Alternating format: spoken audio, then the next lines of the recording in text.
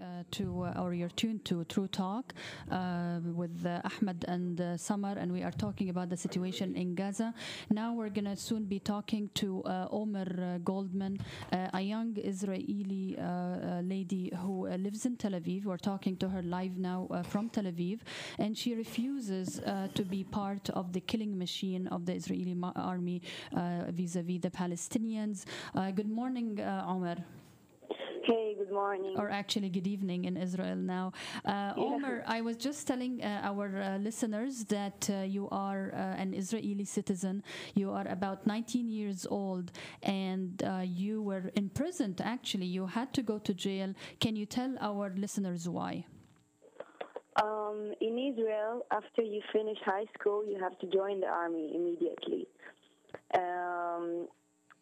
I did a volunteer year before, and when it was my time to join the army in September, I refused to join the Israeli army because I'm against the fact that the army is occupying the Palestinian territories and the Palestinian people, and I won't take a part in a system that does war crimes and crimes against humanity. It's called the senior letter, which in Hebrew, shministim, which means the last grader that needs to join the army, and we send a letter to the government and declare we won't join the army because of the policy of occupying the Palestinian territories, and we're 9 in jail this year. Actually, we're like some are now in jail, and one is going to jail next week. I got out of jail now, and I don't think that the fact that my father has a high position, makes it harder for me because it's just so basic not to join the system. It's basic logic and basic values that anyone should and have to do it, because no matter what his parents are, because it's just wrong. It's like you won't murder and you won't defend thieves. You won't do it for your country. If you're just joining us, this is True Talk on WMNF with Ahmed and Samar. We're speaking to Omer Goldman live from Tel Aviv. She's an Israeli citizen who has been sentenced to jail twice for refusing to serve in the Israeli military, the IDF, because IDF commits war crimes against the occupied territories, Palestinians in the occupied territories. She's also the daughter of a former deputy head of Mossad, which is like the CIA.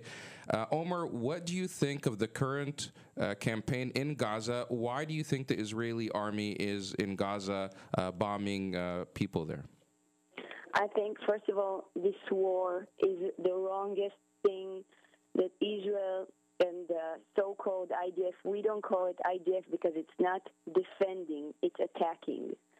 And so the Israeli army is now bombing innocent people with terrorists of Hamas group. And the reason that they do it now is because there's elections in 2 months, and our so-called leaders want to guarantee themselves more votes, and that the people will think they're actually doing something. So they're just killing innocent people, so the people can trust them again. Because no one trusts the Israeli leaders anymore. But don't they, didn't they learn something from the experience in Lebanon? Because that was supposedly to last for a week, then lasted for more than a month, where really the Israeli society started to ask questions about the power of the Israeli army vis-a-vis a bunch of guerrilla people.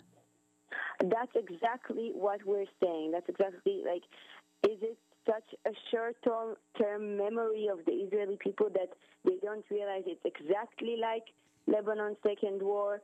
And I decided not to join the army after Lebanon's second war, and I think it's such a mistake. And, you know, the people that get hurt in Gaza now are not Hamas. Hamas have their you know, underground safe rooms. The innocent people, the citizens of Gaza, are now getting hurt, and the Israeli government knows it. I think because they know how the Israeli people act, you know, through history, they probably thought, okay, they won't protest, they won't remember what we did in the Lebanon Second War, like it was in Lebanon First War and everything. And today they arrested like about 300 activists, Arabs and Israelis, that protested against this war. And they're just trying to shut us up. They're not. Now there's an offer that you can't hold the Palestine flag at demos. You can be arrested for that. And it's really becoming a non-democratic, fascist country.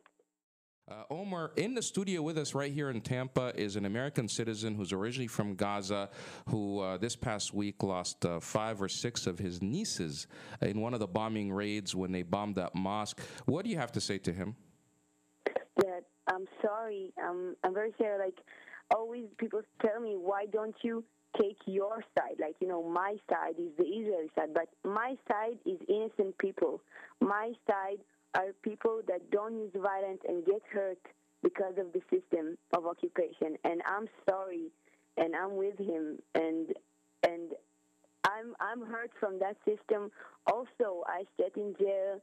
It's hard for me to get into college, and of course, I don't compare, but I'm really, really sorry. Mr. Abdurraouf, what would you say to Omer? Thank you, Omar, so much for your comment. And I really believe that from the history, the American and the Japanese, after 2 wars that they live together, they are very friendly right now, and they are superpower in the world. And I wish that the government will listen to both of us. I have Jewish neighbors, and we've been dealing with each other like brothers. I don't think that the politicians in your country or in some of the other countries, they understand. Or in your country. Or in my country. Which but is America, the problem is the Israeli government, they always claim that there is no other party to deal with them in peace. And I believe if you look at it's a lie. It is a lie, and I believe that the Israeli government right now, they are in big confusion. They don't know what is the sequences of this war. I think there is. Do you think the outcome of this war will be in the benefit of Israel? Of course not. How can death of innocent people will be good for someone? It's like in a month, if we stay there and if we're gonna conquer it again, there will be no one to talk to. Everyone is gonna be or dead or so angry. It's irrational. It's just so stupid. Do you believe, Omar, that the Israeli government will accomplish anything out of this war? No. How can? Sorry, I know I sound like I'm naive, but how can someone accomplish something from war? It's wrong. It's just wrong. I don't believe me. We don't think you're naive. That's very wise. Unfortunately, some of the politicians don't hear that. Last question for you before we go to our next segment. So one of our listeners has emailed us a question from Lando Lakes, which is a city in our area. He's asking, what about the rockets that were fired first by Hamas? Wasn't that the whole thing that started it all? First of all, through history, Israel conquered Gaza first. Okay, that's history, and even the agreement of the truce. I don't know the truce. Yes. So Israel broke it first on the 4th of November, and I'm against. I don't think Hamas are okay.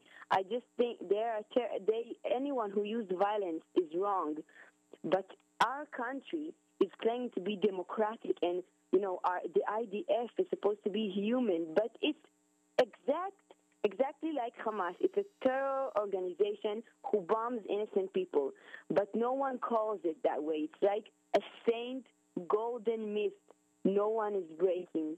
And it's not true anymore. We are not a humanly army. We are hurting innocent people. We are acting like a terror organization.